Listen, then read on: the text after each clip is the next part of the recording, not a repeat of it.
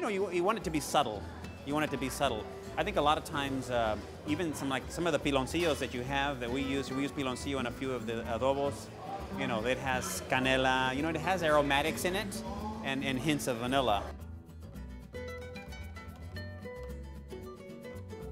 I mean, everything is fresh. We dry our chiles, we toast them, we puree them, we mill them, and we grind them ourselves, and that's our chili powder, right? It's fresh ground chiles, whether it's pasilla or ancho or guajillo. We make our own powders. So, you know, when you look at a industrialized or commercialized product, you know, you lose it in volume, you know?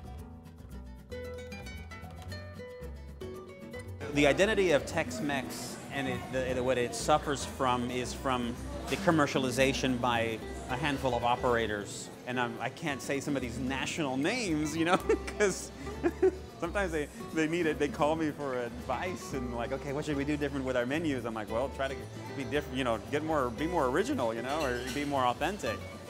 Because, you know, you're talking about a cuisine with its own ingredients. You know, one of the trends, as you know, today is seasonal and local. So it's our seasonal and our local cuisine. So, you know, what's bad about that? You know, it represents the culture in La Zona. San Antonio, our city, is known for Tex-Mex food. People come here from all over the world, and I guarantee you that what they're coming here to eat is Tex-Mex. Our river is visited by a lot of travelers. The local does not go downtown, you know, and why don't they go downtown? Well, it's because, you know, maybe the food isn't that good, or unfortunately, a lot of times it's because of the food, right? And it's not always the chef, because, I mean, it could be the owner that has his, you know, whether it's driven by the bottom line, and he doesn't understand food the way a chef understands food. He's an operator looking at labor costs and food costs, doesn't even understand where chile powder comes from.